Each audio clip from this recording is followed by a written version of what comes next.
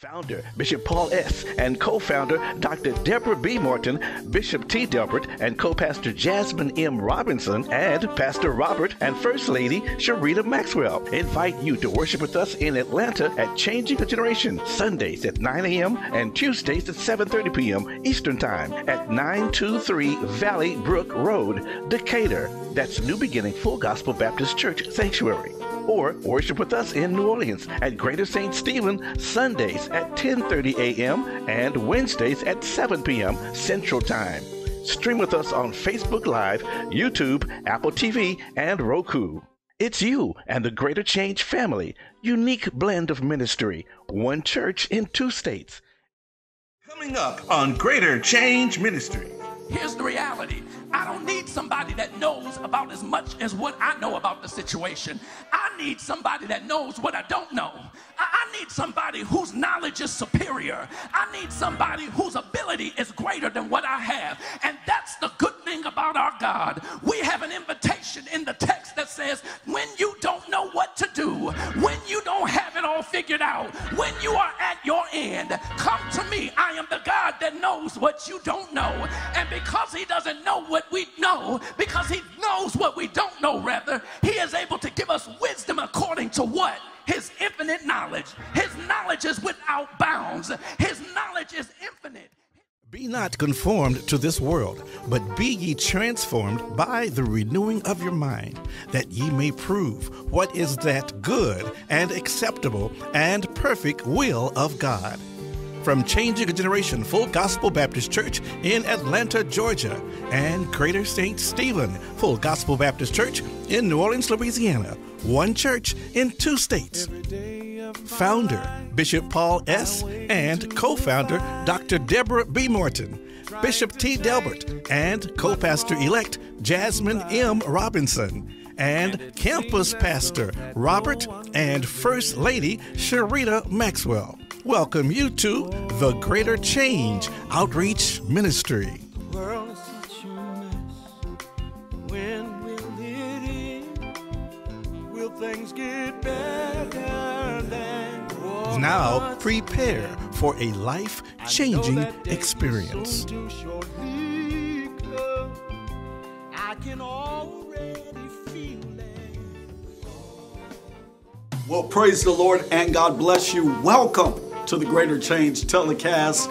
I am Bishop T. Delbert Robinson, and today I am so excited you don't even understand. The one, the only Bishop Paul S. Morton. He's here with us right now. Listen, I am so excited. Bishop T. Delbert Robinson, my son-in-law. I love him. I thank God for him. And on this side, my nephew. Yes, my nephew beloved, Pastor Robert Maxwell.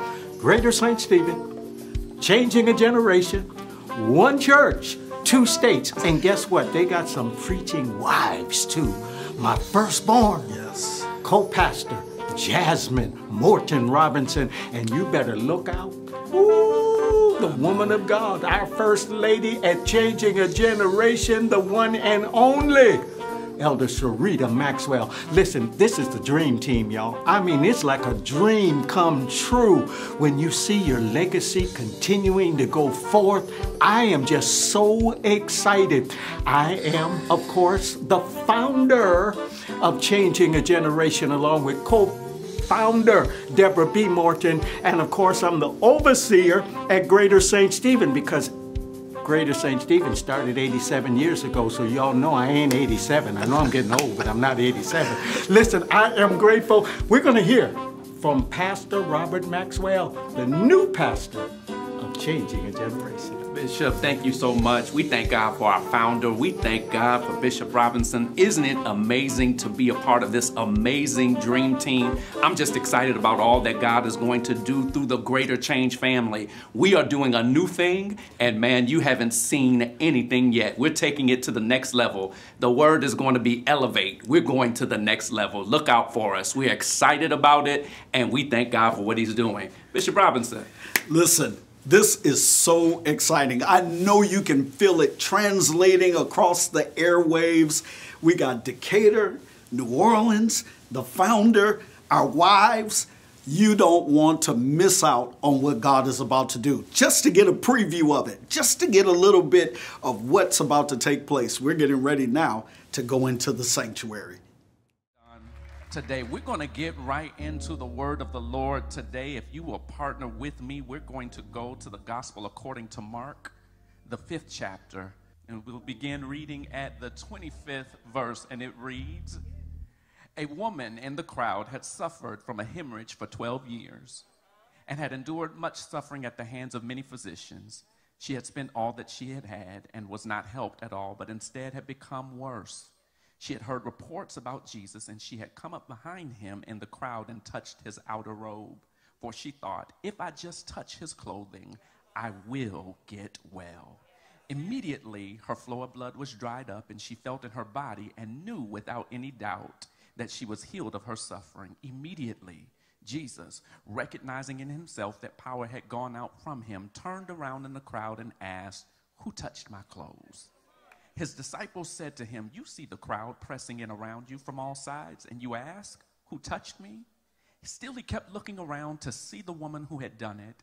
And the woman, though she was afraid and trembling, aware of what had happened to her, came and fell down before him and told him the whole truth.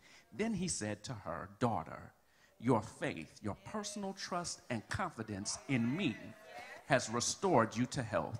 Go in peace and be permanently healed from your suffering.'" For our time together, we're going to talk and teach from this subject, Jesus Christ, the answer and the solution. The context of our story takes place in the gospel according to Mark chapter 5, shortly after Jesus has cast out the legion of demons from the man known in the region known as the Gerasenes. And it's a familiar story where when Jesus went over there, the demons begged him to cast them into the pigs. He does, and then the people, after he does it, the people beg him to leave their coast because likely they lost income from the pigs. So in verse 17 of our text, we see that happen. He and his disciples get into a boat, and then they cross back over to the other side of the lake, returning to Capernaum where they had been in the first place. Now, as soon as they arrive, they are greeted by a large crowd of people eager to receive them. Among the crowd is one of the synagogue leaders, Jairus, whose daughter is at home sick to the point of death. He begs Jesus, "Come and heal my baby," and Jesus obliges him. And with Jairus leading the way, Jesus and this crowd are headed to perform this miracle for this synagogue ruler. Now, sandwiched between Jairus' request for Jesus to come to his home and Jesus raising this young lady from the dead, we will find a narrative concerning this woman with an issue of blood. Now, I like to call her personally the scene stealer because this moment was not about her. It wasn't her turn. Jesus was on his way to somebody else's house to perform a miracle for someone else when this woman comes on to the scene. Now, we don't even get a name for this woman, but instead she is identified by the issue with which she is struggling. Side note, isn't it interesting how people can't remember your name, but they can certainly remember your struggle. They can certainly identify you by what is going on. You know how to, yeah, that's Sarah with the bad kids. You know, that's Lion Larry. That's dysfunctional Diane. We always seem to be able to identify people with something. And y'all know in our community, we will take it even further. You know, that's such and such. You know, she got the caca. Why do we do that? Why do we do that? Why do we do that? The truth is, we readily identify people by their struggle, but thank God that God is not like man, and he sees beyond what we're struggling with to our greater purpose. Now, we all know the story of this woman. She had a constant issue of blood upon her for 12 years. This issue had thrown her into great weakness. It had messed with the comfort of her life. It was ultimately threatening to be her demise in but a little while. And because of this constant bleeding, according to Levitical law, she was considered ceremonially unclean. That means she was excluded from everyday happenings because here's the thing. She was not only unclean, but anybody that she came into contact with would be declared unclean. So can you imagine what this has done to her socially? Can you imagine what this has done to her mentally? She has lived most of this time in isolation from people, avoiding contact, avoiding hugs, no hugs, no friendly gestures, no welcoming greetings, none of the above. When people saw her, they were offended by her simply because of what she was struggling with. Here's the thing, she had had the best advice of physicians that she could get. She made use of the medicines and all the methods they prescribed, and she still didn't get better.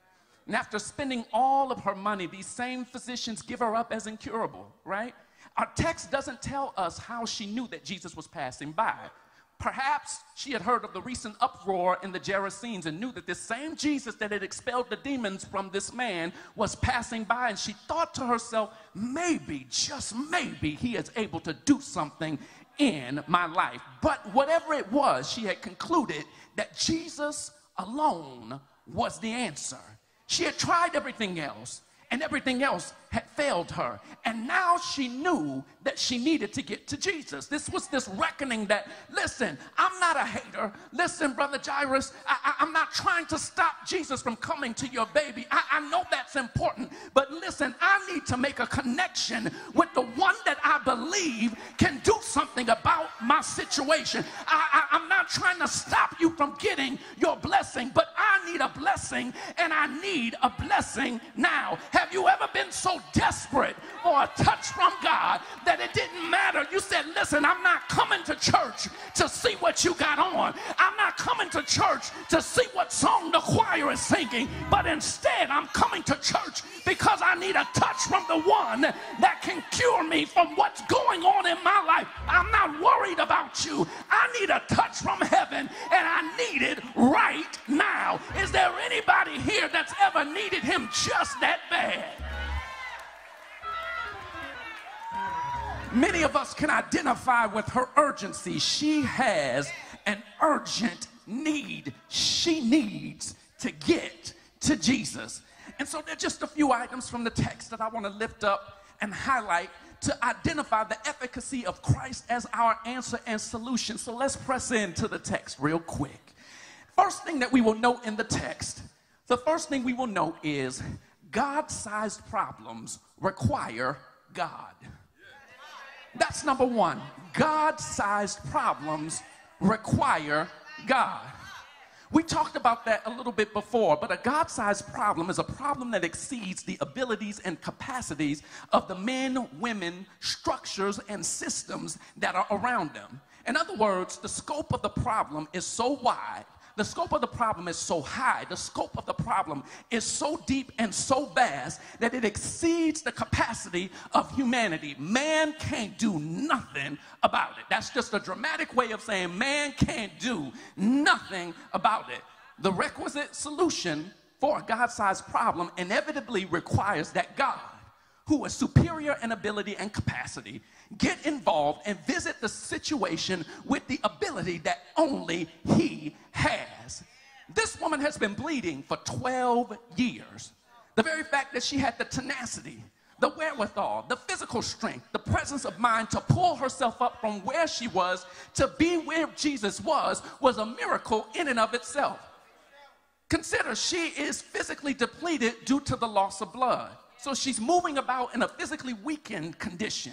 See, we like to make these people in the text, I like to humanize the people in the text. Because the truth is, have you ever been sick as a dog? Imagine yourself sick as a dog, and now you got to get to Jesus. This is where this woman is. Consider mentally, she's been navigating this disease for over a decade, and she has done the best that she could with managing this problem. It's mentally stressful to her to know that everywhere she goes, people declare unclean. I'm unclean. She's unclean. Look at her. You can imagine them snarling when she walks by. You can imagine them looking at her. I imagine she had begun to navigate life from the vantage point of this disease. But as we press in even more, here's the thing, what the text shows us. The text shows us that this problem was beyond the scope of her abilities. She couldn't do anything about it. She had done everything that she could possibly do. now she needs God to do for her what she lacks the capacity to do for herself. She had tried managing it for years. I imagine that she knew when to go out for things, minimizing her interaction with people, because knowing her condition, people found her offensive. I imagine she knew how to be invisible, how to go in and go out and all of the things. Well, now she's at a place where she needs God to do for her what she can't do, and she's exhausted all of her resources. She needs God. Have you ever been there before, where you've tried everything that you know to do?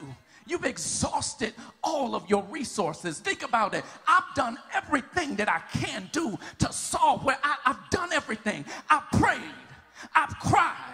I've read my Bible. I've fasted. I've made declarations. I have scriptures up on my mirror. I'm praying. I'm fasting. I'm declaring the word of the Lord. I have my prayer group on it. I'm praying. I'm fasting. And nothing is getting better. It's still growing worse. And I'm praying and I'm fasting. And now I need God to do for me what I don't have the capacity to do for myself. Is there anybody here today that has ever found yourself in a situation that was so wide, and the situation was so vast, and the situation was so above your ability that you say, Lord, if you don't do it, then I don't know what's going to happen. Lord, if you don't perform a miracle, then it simply won't be done. Lord, if you don't get involved, I won't be able to stand. This is where this woman is. But it gets a little deeper, y'all, because as we press into the text, not only do we see it's beyond her capacity, but we also see this problem exceeds the capacity of her environment. This problem exceeds the capacity of her environment. The text says in verse 26 that she had endured much suffering at the hands of many physicians. She had spent all that she had and was not helped at all, but instead had become worse. This woman has a God-sized problem that requires God. But the next thing we see in the text is Jesus Christ revealed as the answer. Christ is revealed as the answer. God-sized problem, boom, here's the answer. Verse 27 of the text says, she had heard reports about Jesus, and she came up behind him in the crowd and touched his outer robe.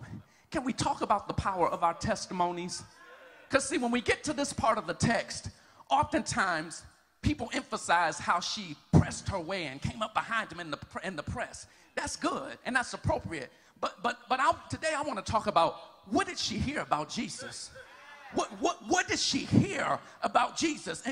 Because there were testimonies and reports circulating around him, about his abilities, about this Jesus, that obviously informed her faith to such a degree that she was willing to risk everything just to touch his outer robe. Can you imagine what she heard? And that's why we have to be very keen about the power of our testimonies. We don't know exactly what she heard. Perhaps she had heard about the recent uproar in the Gerasenes and him expelling the demon out of the man, and maybe that informed her faith. We don't know. Perhaps she had heard how he had healed many in the land, causing the lame to walk and causing the mute to talk, and she believed that this same Jesus could heal her. Perhaps she had heard of his miraculous turning water into wine and his healing with the man with the withered hand, and she believed that this same Jesus could heal her. Maybe, we don't know what she heard. Perhaps her understanding was more of a divine nature. Maybe she heard that this was the one that had been prophesied to restore the nation of Israel. Maybe she heard, and maybe she had a divine revelation that this is the great I am, wrapped up in flesh and dwelling among us. Maybe she had heard that, wait a minute, this is the King eternal and the King immortal walking among us as Emmanuel. And maybe she said, I just need to touch him. Maybe she heard that he was the Ancient of Days, the one that was and is to come, and walking among us, and she decided, I've got to touch him. We don't know what she heard, but whatever it is that she did hear, it informed her faith to such a degree that she said, if I can just touch his garment, I'll be made whole. Well, let me come down your road. Many of us are sitting on testimonies today, and we are holding them to ourselves, but you know God to be a way maker. You know God to be a miracle worker. You have testimonies of God making ways out of no way. You have testimonies of God opening doors where where there were no doors. I dare you to begin to declare your testimony and share it with somebody and watch your world change. Is there anybody here today that wants to give God praise just for your testimony?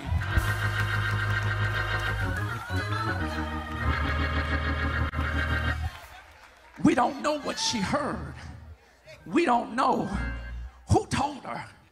But whatever it was, it shifted and changed her whole life. Whatever she heard was revolutionary enough that this woman said, I will break all protocol just to get to him. Can you imagine if we begin to declare what God has done in our life? Some of us are sitting on some world-changing testimonies. Now, I'm not saying tell everybody your business, but what I am saying, if God has been good to you, Scripture declares, let the redeemed of the Lord say so. You ought to be declaring what God has done in your life. You ought to be declaring, he healed my body. You ought to be declaring, he made a way when I couldn't see one. You ought to be declaring, he broke the shackles of bondage off of me. You ought to be declaring, he is the one that made ways when everybody else counted me out. You ought to be the one to say that he gave me influence in a context where I didn't even qualify. You ought to be the one declaring that he caused me to walk in credibility that I know I don't deserve. Is there anybody in here today that wants to give God praise?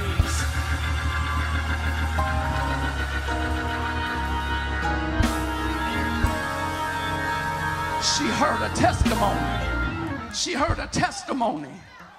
So, God-sized problems require God. Christ is revealed as the solution. She sees beyond her current circumstance. And now we get to the total deliverance. Total deliverance.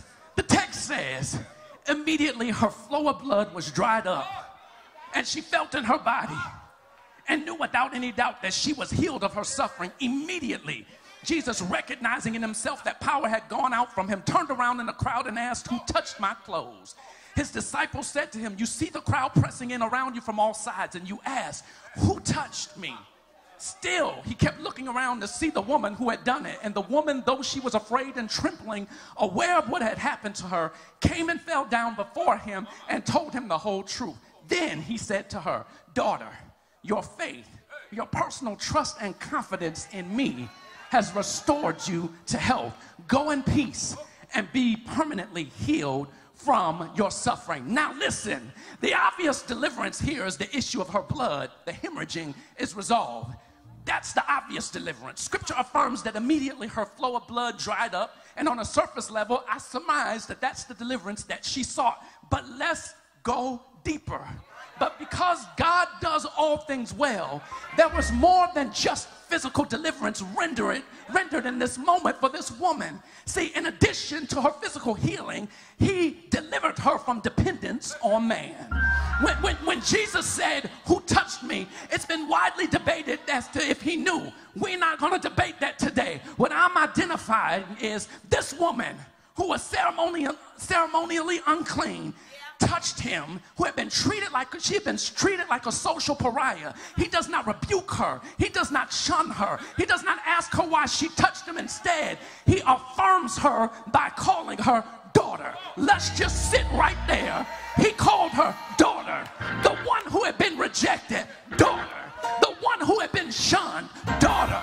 The one who had been rejected, daughter. The one who had been declared unclean, daughter. The one who had been looked over, daughter. He called her daughter, which speaks to what? Royalty. It speaks to what? An inheritance. It speaks to what? Immutable relationship. It speaks to what? There is nothing that can separate her and him, because she's forever a daughter. I don't care what they called you. I don't care what you've been answering to. I want you to look in the mirror and then begin to declare, I'm a son of God. I'm a daughter of God. Why? Because he knows your name and he calls you daughter. He calls you son. But let's go further. Let's go further. He delivers her from her dependence on man. He says, your personal trust and confidence in me has restored you to health. I submit to you today that that's the greatest deliverance. The deliverance is this. She had depended on man to do for her what only God could do. But now she has faith that's locked on to the one that can do something. And I imagine that it realigned her entire paradigm. Whereas before she was like, listen, I need man to do this and I need y'all to do that. Now she says, listen, me and God are the majority. As long as I got him, I'm good. And there's something about when you find out that all you really need is Jesus.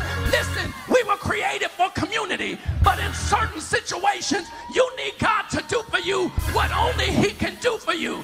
And that's the deliverance right there, that when you recognize that as long as I got God, I'm good. As long as I got the one with all the infinite power, I'm good. As long as I have the one who is infinite in power, I'm good. As long as he calls me his son or daughter, I'm good. Is there anybody in here today that will give God a praise that he calls you son, that he calls you daughter, and all you need is him?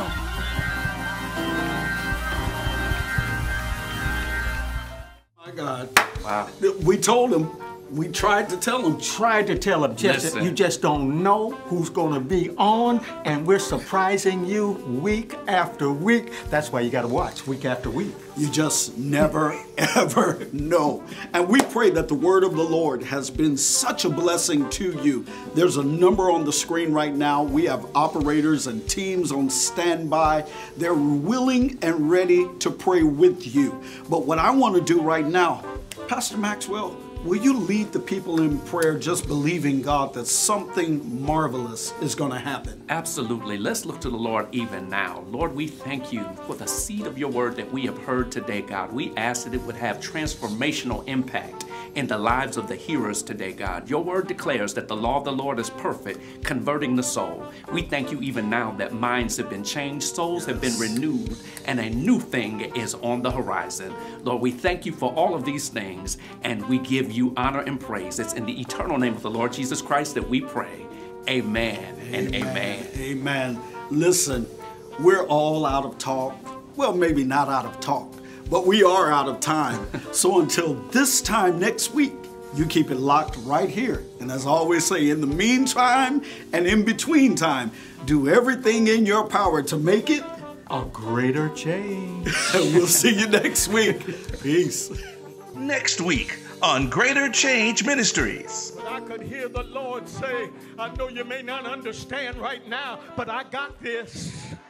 I dare you to look at somebody and say, I got this.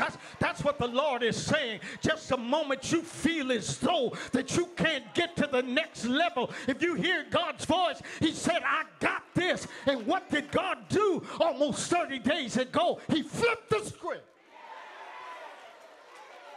Why don't you look at somebody, tell them you can't play with God. You cannot play with God. He is too real. You can't play with God.